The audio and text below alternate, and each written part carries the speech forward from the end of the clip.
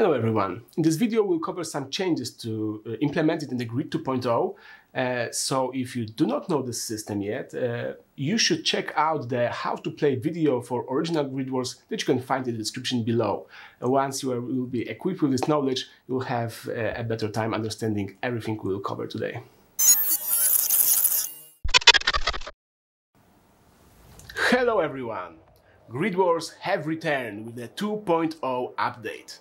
Today we are finally ready to implement all the changes that have been in development to make the game faster, more enjoyable and more thrilling.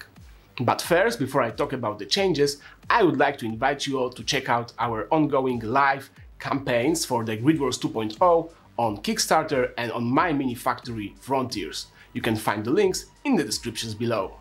So, right away when you will look at the new unit cards for GridWars, you will notice all the colors, because all the profiles have been color-coded to match different skills. What you will also notice right at the beginning is that there is no big statistic box at the middle of the card. We have removed many statistics that weren't commonly used and divided them into two sections, one for primary statistics and one for the tech statistics. Let's start from the top with the primary statistic. The first one is melee mastery and the second one is ranged mastery. You can notice that there is no special weapons mastery, as all special weapon attacks were divided into either melee or ranged attacks. You can also notice that the values of ranged and melee statistic are quite lower. Previously they were between 3 to 5 and now they are from 0 to 4 or 5, because we have changed entirely the system in which you are changing your mastery results to hits into attacks. This is quite exciting because it is pretty much simplified and you can just focus on generating hits. The new system works in a way that you just simply change one mastery result into a hit for each point in your statistic. So if you are using a melee attack, you are checking the melee mastery statistic, and if it's ranged, you check the ranged mastery. Up next, we have movement statistic, which generally remained intact. You can still just move the number of hexes that is indicated by your move statistic during your move action. The only change regards charging. Now charging is affected by your movement statistic, and if it's higher than 4, with 4 being like the baseline, for each point over 4, you will get one additional hex when you roll a charge die and establish the charge's distance. So now the survivability, so your health and armor of your units, which remain the same with one small tweak to the health statistic.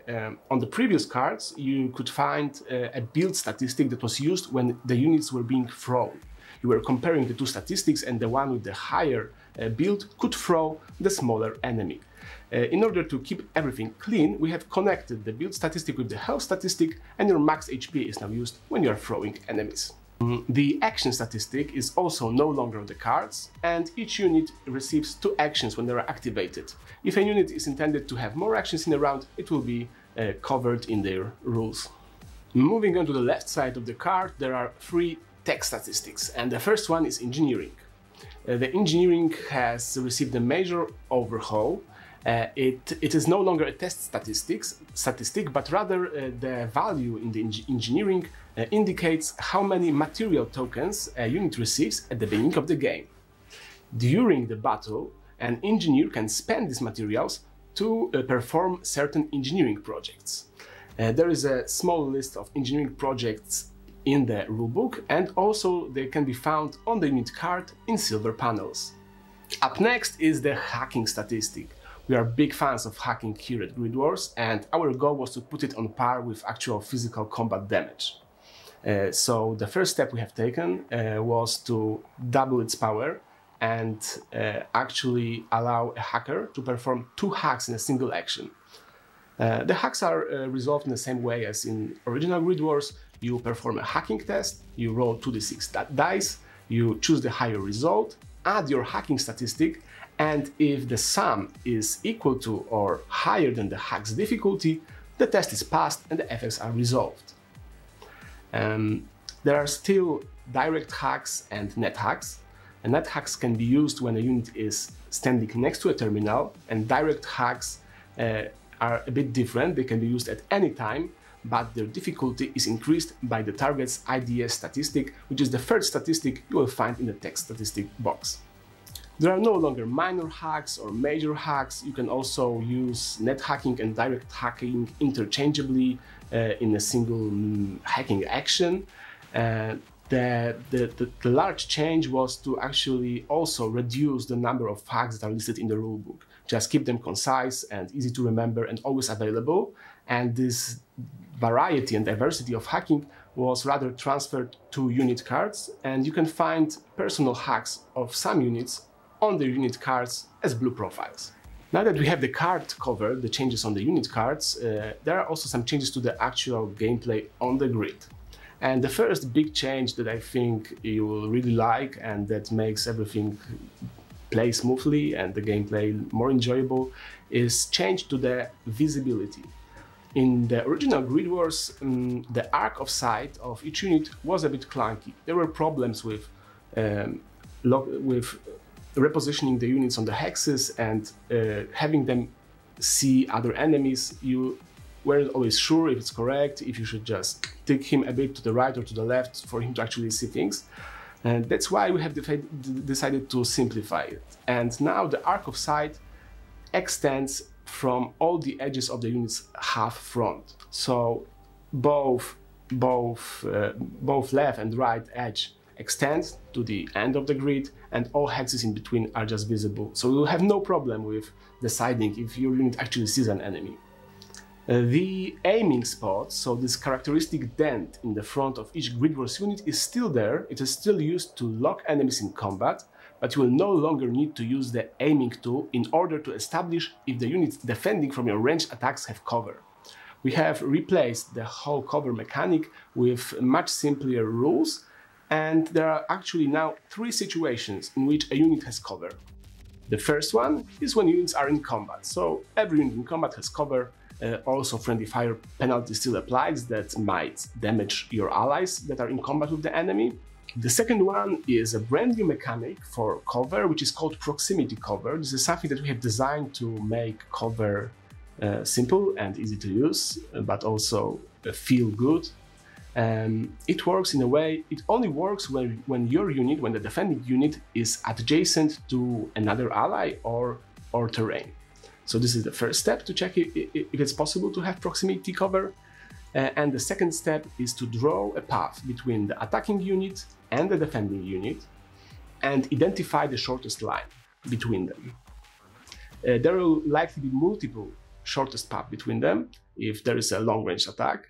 But if any of these lines goes through the hex that is adjacent to the defending unit that has the ally or the terrain on it, then the defending unit gets the proximity cover. And cover terrain actually blends with the last piece of improvement that we would like to present to you today, which is generally the terrain from the grid. We have received a lot of feedback from GridWars players regarding the construction of the grid, and we have heard your voices, and we have made some changes to make the terrain easier to set up and give you more options instead of just large buildings.